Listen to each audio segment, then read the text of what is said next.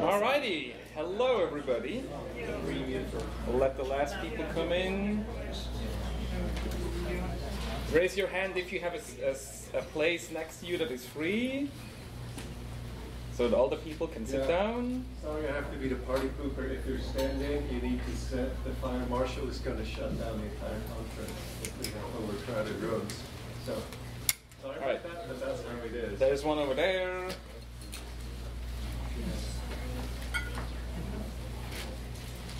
All right, let's talk about AI.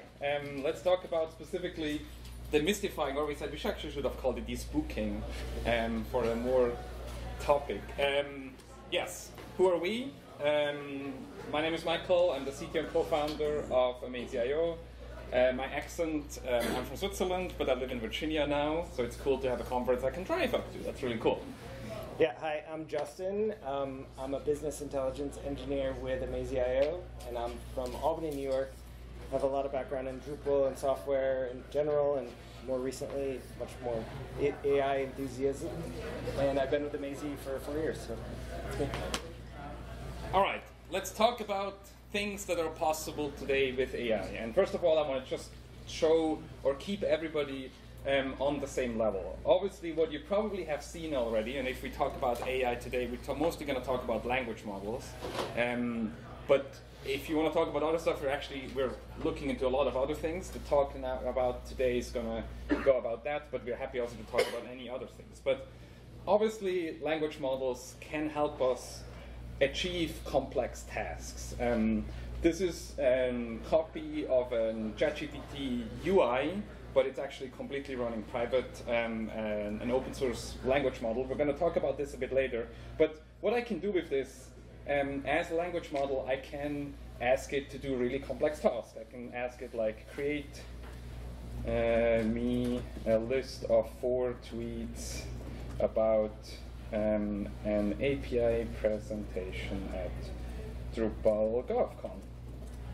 And the AI, knowing what a tweet is, knowing what the government is and all this stuff, it will throw me out 4 tweets that probably would have taken me much longer. And now, of course, I can also say, create me 4 more, and it will happily do this. So that's what we're seeing today. A lot of people are using AI for, to basically use the AI to create tasks that otherwise would take quite long. And of course, you can do much more with this. The question is, can we do this with our own content? Could we somehow teach the AI about our websites, our search, our things that we all have on our Drupal sites? For example, could we also maybe search for keywords that are not in the text, because the AI obviously knows the English language? And also, could we maybe ask it questions about? So that's what I'm going to show you that is possible. So what we have here is an umami site. You probably all have seen this. For the people that haven't, it's a regular Drupal standard installation with a couple of recipes in it. And let's say I want to have a recipe, and I want to have an Italian recipe. So I go up here, I enter Italian, and it tells me no results. The reason is Drupal does not know the word Italian.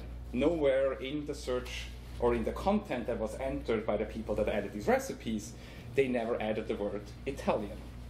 So I now, if I'm hungry for Italian food, I need to figure out a way. Or what we've done, we've integrated this with an AI, with a language model, and I can say, I'm hungry for Italian. Do you have a recipe for me? And the AI will happily tell me Italian recipes that are on this Drupal site, without me as an editor actually ever adding the word Italian to this content. And that's some of the powerful things that an AI can do, because it actually understands the content behind all of this. And we will see it will give us now a couple of recipes. And important is, all these recipes, they are from the site itself. So if I click on one of these, it actually opens me the recipe from the Drupal site. So the AI is trained in a way that it only responds with recipes of that specific site.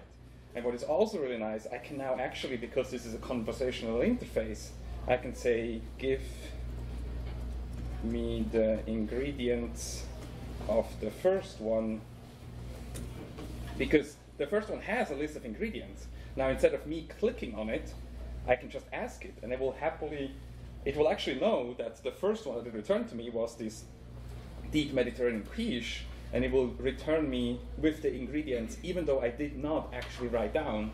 But the AI knows, it's a conversational interface, so it knows what it already answered to me, and so I can ask questions about this, things like that. And so that's what, of course, is really, really cool, that you can actually now allow your visitors not only ask things about your content that you maybe didn't write specifically about, but you can also have an actual interface where the user can interact with your website and not just have a search and things like that. This, though, can actually go even further. I now had to ask it specifically about things. There's also capabilities as an AI actually can understand an image. So this is a demo that somebody built, that you can just take a picture of food that you have laying around in your house, and you ask the AI, what can I make of this? And it will happily return me, so it will tell me that there's bacon, there's some cream, apple, lemon, and all the different things on it. And it knows this either because the text that is in of the label, or it just knows that this is an apple because it has seen thousands or hundred thousands of apples before. And so it can come up with a recipe for me specifically for that food. Now imagine that is possible on your own website. And of course this can be done with not only recipes, this can be done with anything. So let's learn how this actually works, because a lot of people call this magic, it's the new thing. I can tell you after this session you will know this is actually not magic.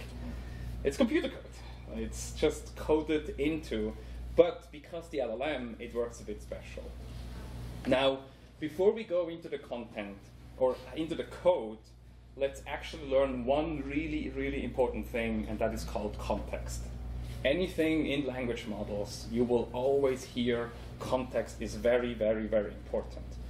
And context is two things. First of all, it's the information and the data which the LLM will use to respond, but it's also guardrails and instructions that tells the LLM how to respond. And I want to give you an example. So I have over here, I have an AI playground. This is the OpenAI playground. It doesn't matter, it can be anything. And if I ask it, what is Python? Now, who thinks it will return me something about Python, the code, the programming language? Hands up. Okay, who thinks it will return me something about the animal kingdom and Python as the animal kingdom? Okay, who thinks it will be something else? All right, let's see. The fun is, you don't know. So we don't know what the language model will respond to because I just ask it, what is Python? I can even say, what is a Python? And I can remove this and I can run it again and we'll see, nope, it still says, so it seems like the language model has a bias towards programming languages. Now, what though if I want to build a website that answers questions about Python, the animals? And also, let's say, this website is actually for kids. So what I can do, I can create a so-called system prompt. So in this system prompt, I tell the AI or the language model the guardrails and context of what it is about. And it says here, you're Zoe the zookeeper, a friendly, knowledgeable AI which loves, shares facts and stories about animals, very important, with curious children. When answering, ensure they use simple language, sprinkle in some fun facts, and aim to spark the child's imagination, curiosity about the animal world. Remember, your goal is not just to provide information, but to make learning about animals an exciting, delightful experience for young minds. So if I go in here, and I'm now saying, what is a Python? And we'll see the language model knows now that I need to respond or that I'm expecting an answer about animals, but also in a fun way. So it talks about fascinating things, amazing facts, and things like that. So something that a kid would like to read and say, maybe ask follow-up questions, things. So the system prompt, how they call it here, or context in general, is extremely important for the language model to know what it should actually respond to. So what we're going to see later now from the presentation, it's all going to be about that specific context. Question? How much is a factor that you put the word in that sentence? I can remove. Good question. Okay, question is, what happens if I just say, what is a Python? And I just change it to what is Python? And it still says it's a snake. Let's say actually let's let it finish. Let's say I write it wrong, because I maybe don't know how to write Python. Now we have to shortly wait. Okay, thank you. And we run it again, and we'll see. Thinking, and it comes back as well. So it actually knows that, so it is able, because it has probably seen a lot of mistakes in the past, that it guesses that Python means actually Python. So, yes. All right. So this is about context. Now, as you understand this, let's actually look into how did we build the example before with the recipes, and for that we're going to give over to Justin. Great. So let me see here. Michael, how do I get my speaker notes? Oh, you can. Okay. So the issue you run into quite quickly is what happens if you have 10,000 recipes? What happens if you have a tremendous amount of content that you need to fit into this context in order to try to get the response back that you're looking for? Well, you can't do it because you only have a context window that's about 4,000 characters. Some LLMs have much larger context windows. Inevitably, as you scale up, you're going to reach a context limit. So what we do is we pre-process our content. So from Drupal, we can do an export as a JSON file via the JSON API. And then we ingest that content, and then we store it in what's called the vector database. And so all a vector database is it's a AI representation of the meaning, the semantic meaning of that content from your Drupal database. And what this allows us to do is it allows us to use that meaning when we look up the context that we want to stuff back into our prompts later on. And so I'll get into that a little bit more. So the solution is obviously to store it in the vector database. And then, so the first situation, oh, thanks, Michael. So the first example here is, as Michael talked about, our content doesn't have any information about what type of food it is. So if we want to tag that food with something, we have to actually generate those tags. Well, we could manually go in and add the tags for each food, or we could leverage LLMs or AI to generate those tags for us.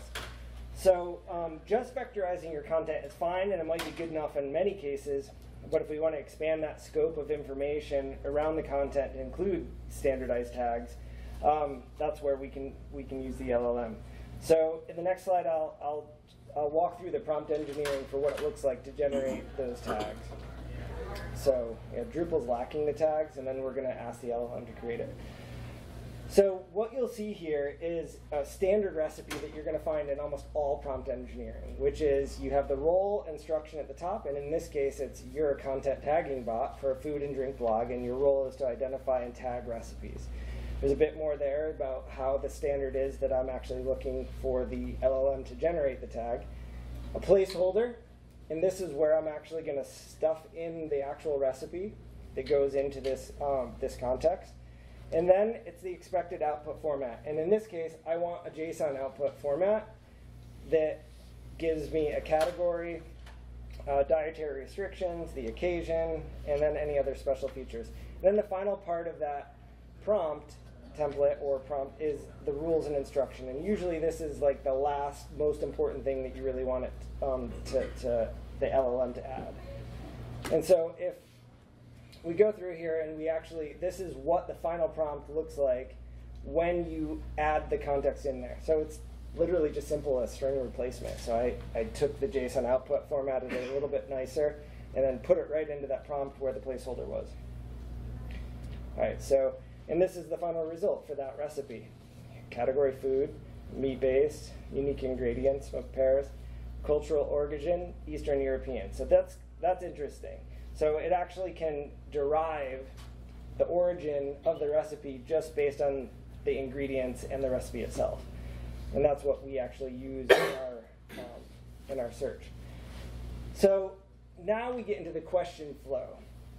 So what happens when a user asks a question to our AI, now that we have this vector database, this vector store of our content, so we ask the question, the chatbot then goes to the vector database with our question, and it finds content that has a similar semantic meaning to our question. So when we ask the question, what is Italian, or I'm hungry for some Italian food, it will go to the vector database, and it will try to find all the recipes, all the content, all the chunks that we stored in our vector database that might have something to do with Italian recipes.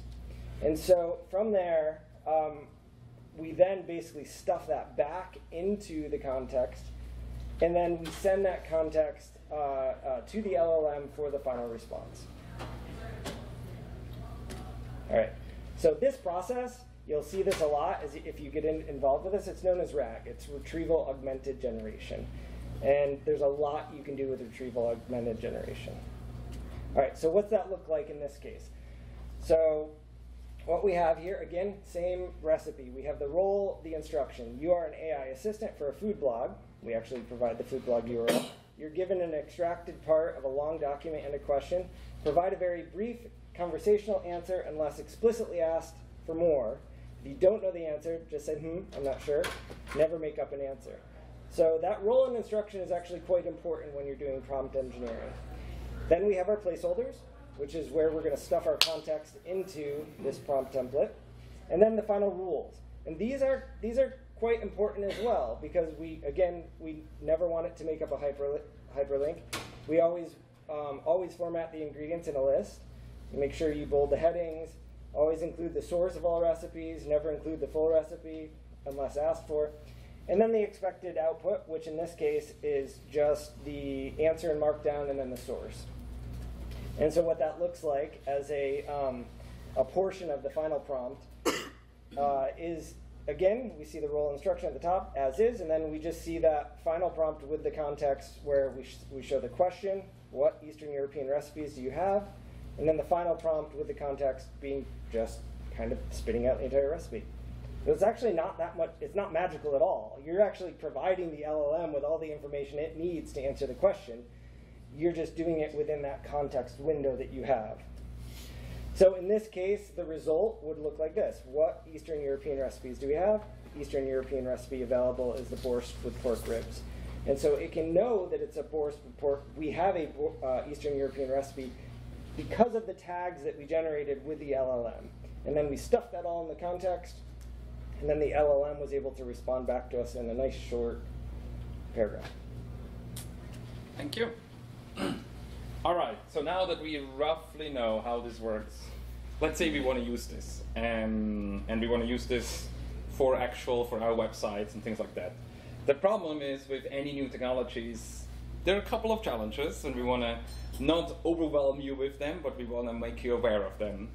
So first of all, one thing that I call tooling hell. All of this that you've seen has been created in the last months, literally months. And so things are changing daily. New ideas are coming up, people are writing new papers, writing new code. So it's actually quite hard to stay up to date with some of these things. And so, yeah, there are new ideas and possibilities every week. It doesn't mean that you always have to follow along the newest stuff, but it can be quite overwhelming because the things that you're using maybe one week, there's already a better one next week. And there's definitely something that we do in our team where we talk about AI. We have to force ourselves to not look at the newest stuff every single day, because you're going to spend more time watching videos, reading papers, and you're not actually getting anything done. The other thing is what we just learned about this prompt engineering. So where I actually tell the language model how it should respond, what it should do, it's a very new field. This is something that really only exists, again, since a couple of months. So you don't have any specialist or best practices. And so that means you're going to spend a lot of time. Of the code that you saw, actually writing the code, the interaction, is quite fast. What takes us really long is to tell the LLM how to react and how not to react. So writing these prompts. And the only real way is to give it to somebody and say, please break it. So we literally give our AI to someone and saying, can you try to escape? Like, for example, if I shortly go back here and go here, if I ask the same question that I asked before to my Umami bot, even though the language model is exactly the same in the background, we can see that we told it the Umami version to say, hey, I'm not sure if it is a question not about recipes. And so that's an important part, that how do I tell this to an LLM? I can really just do trial and error. There's not much. There is a couple of things online that you can find about best practices of prompt engineering, but it's a lot of just trial and error. The other thing is reliability. It's very easy to have the LLM return just something. You saw it with the tweets. I literally say, give me 4 tweets, Drupal GovCon done. And it comes up with hashtags and all this stuff. The problem is, it's extremely hard to create responses that are consistent, that not only works the first time, but also the hundreds or the thousandth time. And so that's something, again, you're going to have to test and try out, let people play with it. So overall, if you're going to go into that journey with your team as a manager or by yourself, give yourself enough time to research and learn. And I think the most important things, focus on the really small things. Specifically, like, think about what is a question, a really simple question that I could that have the AI to answer. Focus on that one, implement that one first, and then go the second and the third. Don't try to make these massive things at the very beginning. Another thing is, there's actually a lot of different models and providers out there. There are proprietary models like OpenAI and Anthropic. They're definitely currently ahead in their capabilities in terms of reasoning and context lengths and stuff like that. But what is actually interesting, for the stuff that we're using it, for the Umami, we don't need a model that knows all the history of humanity. We don't need a model that can do like law or like read law text and things like that. All we need is a model that can understand recipes. So we don't maybe need a massive, very expensive model. We can use some of these open source models that, by the way, are catching up really, really fast. And I think we can actually see this also in OpenAI, how they react. I think they realize that the open source models are coming for them. And obviously they allow you to do much more because you can train them yourself and all this other stuff. The problem is, though, these open source models, you need to run them somewhere because they're just code that is provided by the community, and you can download them, but you need to run them. And there is, for example, companies like Hugging Face, which is like the GitHub of open source models, where you can find them, where you can also run them. They do hosting of these open source models. The problem is, though, there's some privacy concerns against either OpenAI and Hugging Face. And I want to show you some excerpts from the privacy policies. So OpenAI's, for example, they will store everything you ever ask them. They say that you understand, acknowledge that the personal information, meaning everything that you put in there, will be stored in the facilities and servers in the United States. Now, this is maybe for a US conference not a big thing, but I just was at DrupalCon in Europe. This is a massive problem. But they also don't tell you really where the servers are, how they're stored, what type of security that they have. And another thing is, they will not only read your prompts, they will also provide them to other parties. They say, we may share your personal information, including information about the interaction with our services, so all the things that you ask them, with government, industry peers, and other third parties. So if one of your customers puts their social security number in there, you don't know where this one is going to end up with. You can end up with a third party of OpenAI. So now you can say, okay, let's then maybe use our own models, and let's host them, let's say, on Hugging Face. The problem is, they tell you that they literally store it anywhere in the world. Specifically, they say it may be stored and processed in the United States or any other country in which the company has subsidiaries or agents. And you basically consent that any information, that if you send any information to them, they will store it outside of your country. They literally do not tell which country this is. They just say, accept that it's outside of the country that you're currently in. And from a data protection point of view, I can tell you this is a massive red flag. Because yes, these tools are really cool. Yes, they provide very good services, but I believe we actually pay them with our credit cards, but also providing them the data. So they actually monetize us twice. So that's where obviously we as a hosting company that wanted to use these tools, and when the team started to use OpenAI and things like that, we looked into this and we realized, wait a sec, I don't want to upload all my customer data to OpenAI or store them outside of the country of the customer.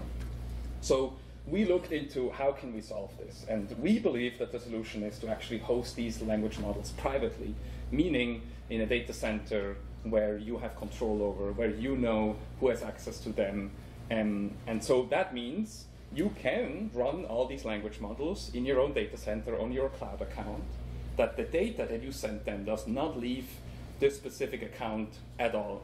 So let's say you host your Drupal site with the database already in an AWS account of yours. You can also host a language model right next to it, and you can be sure that it does not leave anything. That also means you have full control over data storage, the access, and all the different companies that are involved in it. And most importantly, you don't need to log or store any of these prompts. By default, for example, everything that we do in an AI right now, we don't know what the LLM is actually has been asked. We maybe know the IP address that asked it something, but what it specifically was asked about, we don't store in any way because we don't need to know this. So I think that's a super important thing, and obviously it's not just us that do this, we're trying to push this, but there's also other companies out there that do very similar things. So let's say we learned all of this, we want to start. How do we start? All right, so first of all, I suggest create a plan, but also allow space for play.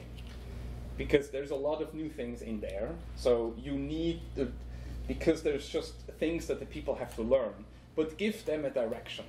It's very easy for engineers, sorry for all the engineers in there, I'm one of them as well, but it's very easy for us to be distracted by new shiny things. So give them a direction, what they should work towards for, because the AI space has a lot to offer.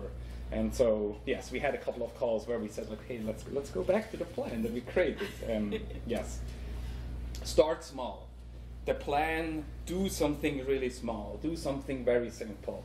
The moonshots, things like what we are, for example, looking into, that we have an AI where the customer can go in and ask questions about their invoice, about their sites, and things like that. We believe this is all going to come, but for us, these are the moonshots. Let's just do the simple things. In our case, let's just make sure that the AI actually know what Lagoon is, our open source hosting platform, because the AI right now thinks it's a body of water. So we need to first teach it that Lagoon is not only a body of water, it's also a hosting platform. So let's start small, focus on that, and then you can build on top of that. And that's definitely something that I suggest you. Don't forget about the data protection. Find a hosting partner that keeps your data safe. OpenAI and all these things, they're great to play around if you just want to test something, but be aware that as soon as you put customer data or personal information in there, they will own it, they will do whatever they want with it. And very last, find help if you have questions or your team has questions. This is, like I said, this is all brand new. And I think the hardest that can happen, or the worst that can happen, is that somebody tries to solve a problem and cannot solve the problem. So what we do in our team, we have a weekly meeting where all the different teams that are working on this just come together and share their problems. Obviously there's possibilities, there's online communities, there is events now popping up everywhere about this topic, or you can also reach out to other companies, like go to events like this and talk about this. It's a brand new field, and we cannot expect from everybody to have the solution for everything already. So I think it's really important to find a network of people that can help you. And sometimes just explaining the problem to someone, you will maybe come up with a new idea or a solution already. All right, we obviously want to make it easy for all of you to start. So we have a couple of links here. On the very left, this is the chatbot that you saw, the Umami chatbot. Feel free to ask it all about your recipes. Also, try to break it. And if you can, talk to us. So far, we haven't had anybody. The one in the middle is the actual code. So everything that you saw, the UmamiBot, is completely open source. You have access to the code there. You can go in there and see the code, learn how it works. And then on the very right side, if you're already a bit advanced, you probably heard about Jupyter Notebooks. Jupyter Notebooks are a great way to do stuff step by step. So you can actually debug what the language model returns, see how you need to tweak it and improve it. It's all in Python. That's how Jupyter Notebooks are. So if you have never played with this, don't go to the link at the very right. It's not for you. But if you're really deep into this already and you want to see how we do the RAG and the tagging and all that stuff, it's explained over there. And then at the bottom, if you want to know about the sites itself, there's a Next.js front end of the Drupal as well, just for completeness sake. Because, yeah, it's actually 3 parts that work together. And yeah, we have 50 minutes for questions. Shoot, and we're happy to answer. All right, we start back there.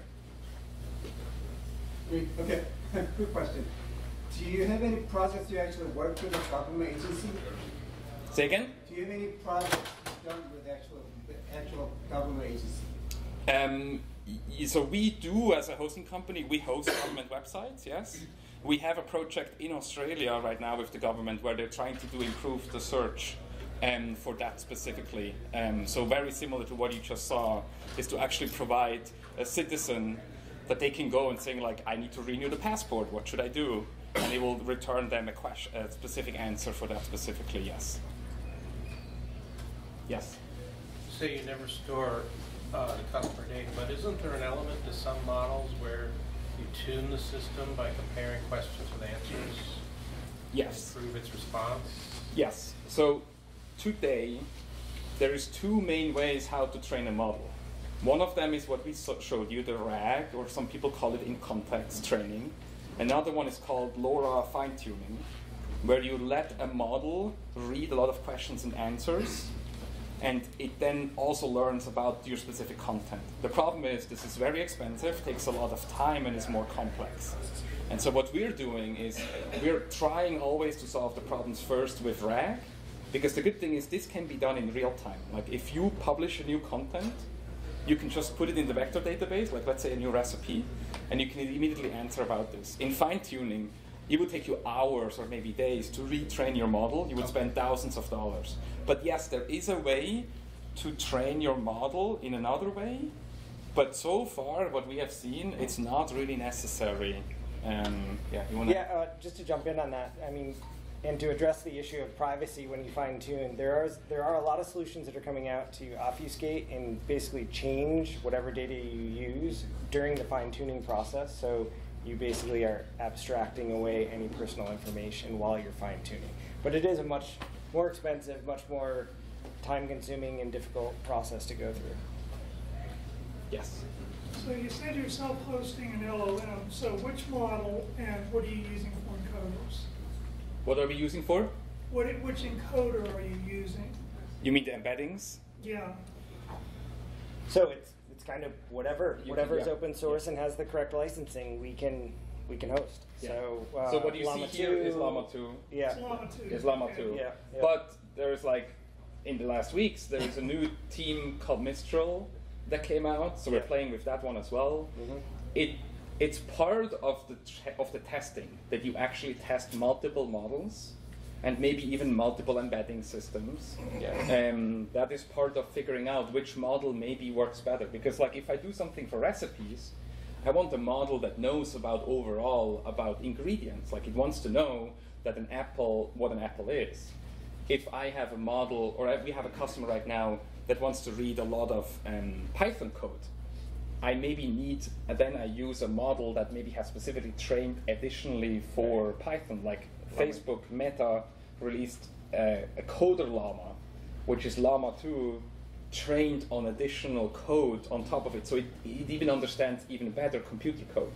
And we believe in the future we're going to have models trained into specific areas. Of course, also different languages and stuff like that.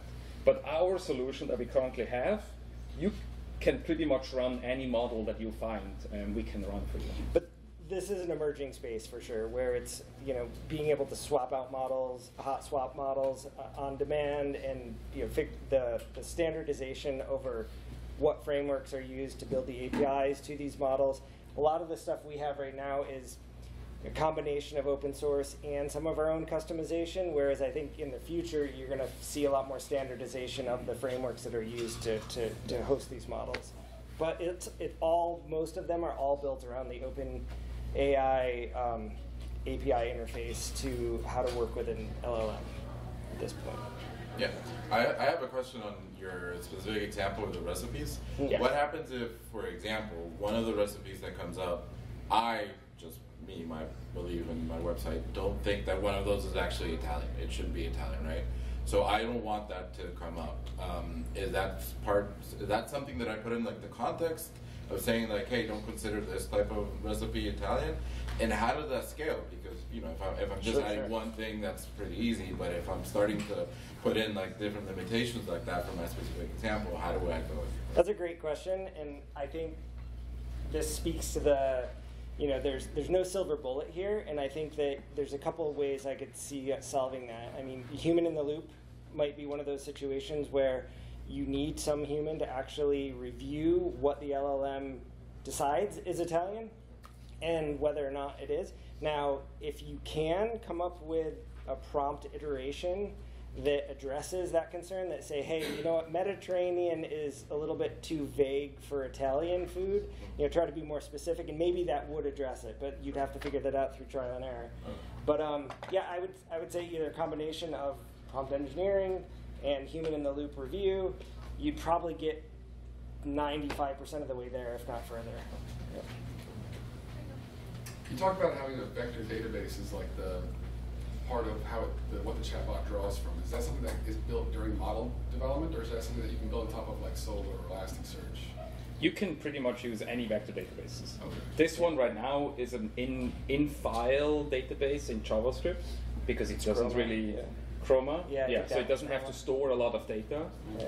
But of course, in the future, or let's say if you actually build this where you maybe have multiple chatbots accessing that same data, you want to use Elasticsearch that can store vectors. Postgres has vector databases. In the end, it just becomes another database like SQL, just instead of that you're asking it via columns and rows, you're asking it about vectors. But it really does not matter which database you choose from.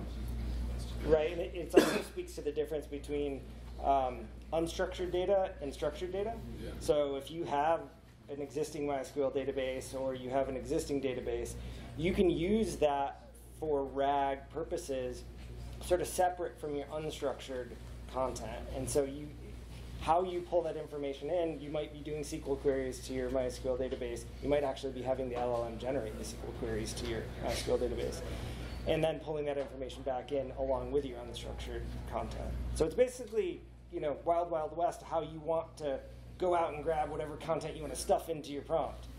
It's whatever makes sense for your application. So we were just trying to similar things, but I'm just wondering, like, cost effective. So if we have, as you mentioned, like smaller the model, could you ask like approximately how much you pay for every month to run that module in the hosting? I mean, we are using the AWS, but if you have some similar expense. So in all of this, the expensive part is over here. Okay. It's the language model. Yeah. That chatbot in the vector database is just a JavaScript container that just runs. Like, that is cheap. The problem is the LLM, and the problem is specifically we run a model right now. It's like a 7 billion parameter model, and if you want to get answers fast, meaning within a couple of seconds, you need to run them on top of GPUs. Okay. And right now, a 7 billion model costs you, if you run the GPU 24/7, it costs you at least $2,000 at AWS per month. Per month, correct. But there's a lot of optimizations you can do. You can scale down the GPU if you don't use it. Caching. So you can do some caching, or what we're looking into, that we actually share this across customers. Like, if you come to us today and ask for a database, I'm not actually starting an RDS database just for you at AWS. I'm giving you access to an existing one, so you can put your data in there. With the language models, we could technically do exactly the same, where we run the models for you, and just when you ask it a question, then we charge you for the amount of time or maybe the amount of tokens that you asked it. But we can still make sure that it's running in AWS in the US or in whatever you tell us that it's running. So that's something that we are as a hosting company looking to. What do the customers need? Today, we run them on a GPU by itself, but we can scale them up and down based on the usage. So if you don't have anybody that uses it over the weekend, you can shut it down, for example. So I would say $2,000, but that highly depends. So let's maybe talk and find out more what you want. So yes. I just wanted to know if it'd be possible to get a copy of the slides. Yes. Come later to me and I will give you a QR code of the slides. Okay, yes. thank you. Yes. Yes, back there. Did you use the LLM to generate the tag categories themselves? Yes. Yep. And how sensitive is the RAG to when you have 10 or 10,000 categories, tag categories? You mean if it's possible or if it, because we tell it specifically, you can show it here. So we tell it down here that we want a category, a type, unique ingredients, preparation, cultural origin, occasion, special features. You, the human, told it those Yes. were the categories. Yes. So you didn't use the LLM to do itself. No. This is an example. We told the LLM an example of what we wanted the LLM to generate. The LLM will then go in and take that example. It's almost a few shot example at that point, but it's actually just a single example where then the LLM takes that example and fills it in with what it thinks are the actual tags and categories based on the recipe itself. Yeah. So the example, for example, says category drink. What it came back with was category food. We told it type vegan, and it came back with type meat-based. Yeah. I never told it food or meat-based. All we told it is category and type. And the stuff and the actual values of these attributes, the LLM came up by itself. And it comes up with that based on human language. Like, it's not that it randomly picks one. It obviously knows that smoked pears is a unique ingredient because it has not seen many recipes of that. So it knows smoked pears is a special thing. What's important to reference when talking about this is looking at that initial instructions and then looking at the rules beyond that example, because the instructions tell the LLM what to do with that output example, if that makes any sense. So it basically describes to the LLM that, look, I want to replace this output example with what you figure out based on the recipe that we send you. If that makes sense. Yes. Going back to a few questions ago where one of the proposed solutions you had was a human in the loop. So is it possible for the LLM to like recursively iterate on its context window that you originally provided with? Oh, yeah. Okay, cool. And that's actually where we think the really cool stuff comes back. Yeah. So you could ask, let's say you could ask multiple models the answers and then have a final model that looks at all the answers of them and combines them again. Like there's endless capabilities that you can connect. Like what we see here, that we do one call to the LLM. You could do multiple calls to the LLM and get even more data and things like that. And some of our other apps that we're working on, we introduce agents, which agents actually go off and do multiple things, chains of tasks in a row, and then come back to a human for actually input and feedback, and then go off and do another whole set of tasks. So yeah, it's really up to your imagination how you can leverage a lot of these LLMs. Anybody else? Yes. So just a question about this diagram. The vector database, are those the feature vectors used by the chatbot, or is it something else? That's the feature vectors by the chatbot. Yeah. So you mentioned that it's a fast-moving field. I wanted to provide a couple of things in context. I was at AI Dev World in Santa Clara last week. Number one, the tiny MCE people, the WYSIWYG editor people, gave a talk that was essentially what you just told. Literally the same thing, just applied to what they're busy with. Also, I talked to at least half a dozen people that said, if you want to do sort of your own thing, vector database is where you're going to go. It seems like we're slow, it's coalescing, so it reinforced a lot of my own thinking of that this is the right path to go. So just wanted to provide that. It's Thank you. I think this will lead us Yeah. better into the future. And I have to say, like, after we realized this, we always thought this is going to be where the innovation happens. We literally just take a pre-trained model from Facebook, started running. The actual innovation happens in here, in how you store the data, the prompt engineering, and all that stuff. So that's really where the magic happens, is over here. The LLM, honestly, is very dumb. It's just really good in answering questions, but you need to provide it all the context and everything to actually be able to answer the questions, and that comes from over here. All right. I think we're at time, but one more? Yeah. So how do you fine-tune that LLM to know about your site recipe? Do you just put this Yes, it is. in a vector database, or you train and fine-tune it? No, it's all through a vector database and injected at question time. There's no fine-tuning happening at all here. All right, if you have more questions, come over here. We're happy to answer them. Thanks, everyone.